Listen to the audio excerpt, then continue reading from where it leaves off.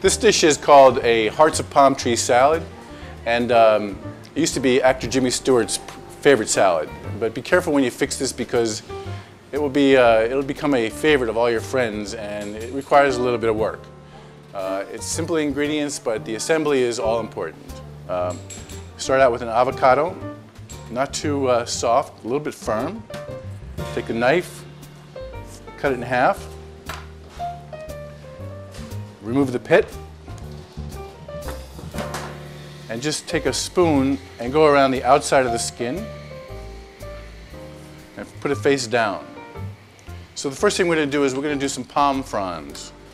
And the way we're going to do this is we're going to cut the avocado in half, cut it again and again, and take these and make them the leaves of the salad.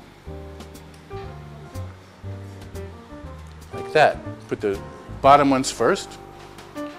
Cut 2 more pieces. One on top.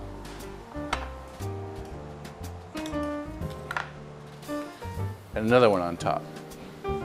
Figure a half an avocado per salad. We take the cantaloupe and we're going to make some leaves. So cut these really thin if you can.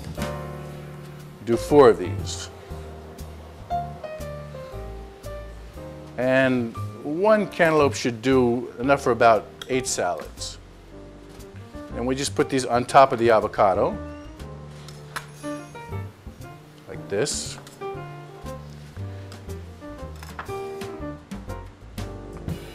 Very simple.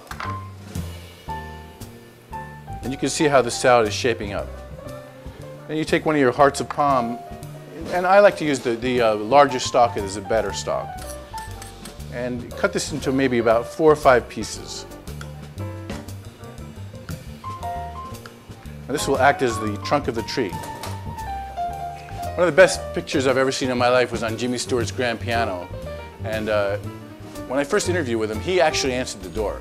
And normally there's a major domo or a corporate secretary or an executive secretary, but he answered the door and he said, "I'm with the bishop right now, walk around my house and I'll be with you in a second." So I walked to this piano and there was a picture about this big of him meeting the Pope, and the look on the Pope's face was incredible. It was like, oh my God, I'm meeting Jimmy Stewart. So he snuck up behind me and he goes, "Look," he goes, he actually likes me.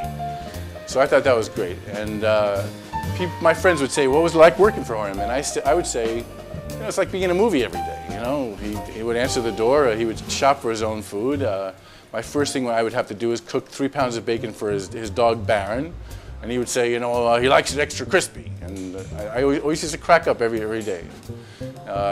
While I was cooking the bacon, he would watch CNN, and one of his favorite lines was, you know, "I would have gone into politics, but I talk too slow." Anyway, so this is the salad he loved the most. Now that we have this done, you take your alfalfa sprouts, and you put it up at the top here. And you can do this well in advance and do the alfalfa sprouts just when you're about to serve the salad. And then I use these Niçoise olives as coconuts. You take the coconuts and you put them wherever you can on the alfalfa sprouts. If you put them on the alfalfa sprouts properly, they won't fly around. Or, you know, if they do, you can tell your guests that a fallen coconut is good luck. Anyway, this was his favorite salad, and I made this apple vinaigrette, and it's half and half. It's half apple vinegar and half olive oil. Use a really good, fine, full-bodied, cold-pressed olive oil, and mix it. And don't dress the dressing until your guests are seeing the salad first, and then walk around and just simply take the dressing and drizzle it all through the salad. Like this. And you know, it doesn't take very much. It's not a very strong dressing, but you don't want to overpower anything. And that's basically it.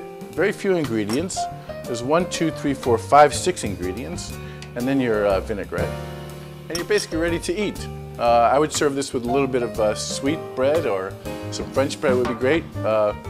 And just make sure that the salad is cold. That's the most important thing.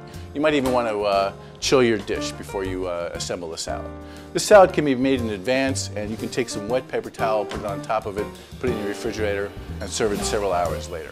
That's one of the best things about this salad. And presentation is all important. You eat with your eyes first. So, bon appetit.